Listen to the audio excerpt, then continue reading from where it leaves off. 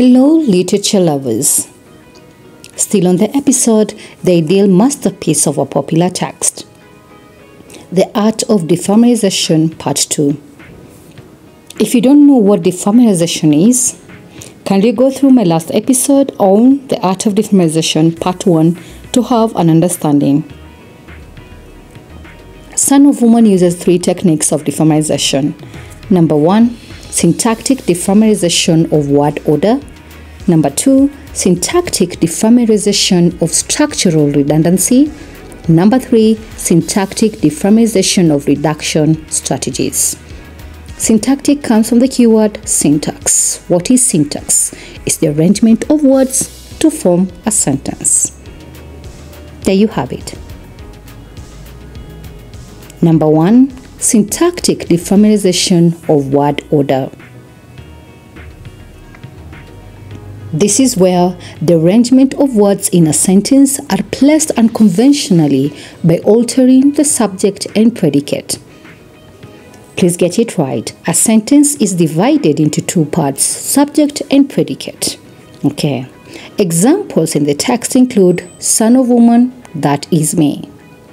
A damn nuisance, men are really. Never had I had a dad in my blinking life. Instead of, son of woman, that is me, should be, I am son of woman. Or, men are really a damn nuisance. Or, I've never had a dad in my blinking life. Now you get the defamilirization aspect, right?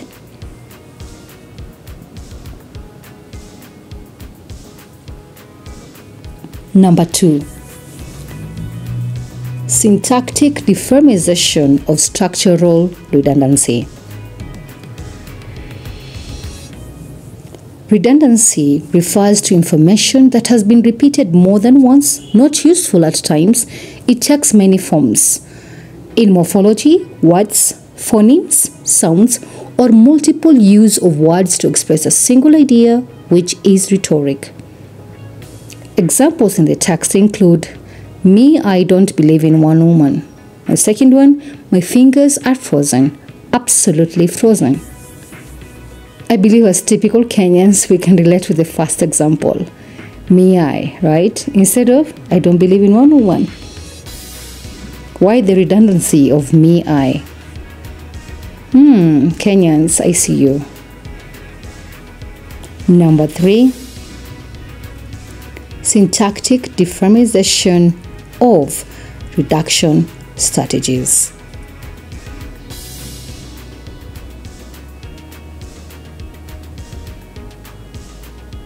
There are a couple of them. Number 1, transposition. This is replacing one word class for another without changing the meaning of the message. For example, I learned to line from the Moganda friend of mine. Do you get it there? Okay. Second one, a turtle freeze. It's a sentence that repeats an idea in the same words. She slapped him and he slapped her back. Another one, lexical repetition, which is, for example, he is a pain in the ass. He's a pain in the ass, a real pain in the ass. Polycidental, it entails a series of words that is connected with the repeated use of the same conjunction, mostly, and or its effect is to slow down the readers that they take all the information in with a fairly equal beat. Example, Tonya is laughing and talking and asking a million questions. You'll have to kill him, divorce him, or something. You get it. We continue. Invocation, the act of mentioning or referring to someone or something in support of one's idea. This technique is so common in speech as many people use it, making the text popular. For example, God, even as a kid, I had to go through hell. Hyperphora, this is where one asks a question, then proceeds to answer. For example, do I like it? You can bet your ass I don't. Do you get the question tag there? Good. Parenthesis is a type of digressive structure to serve as an elaborative function. For example, I skipped lunch. I am always skipping my lunch, and that's why I am getting fat. Those are the reduction strategies that you'll see in Son of Woman.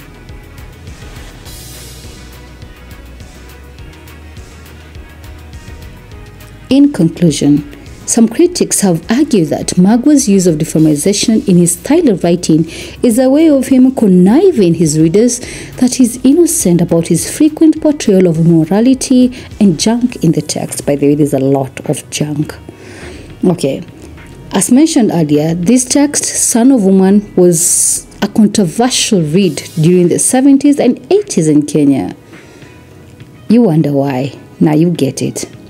I bet this has convinced you, my dear literature lovers, to have a read on this ideal masterpiece of a popular text. Such a good read. Go and grab it. That's a wrap on the series, and drop a comment below.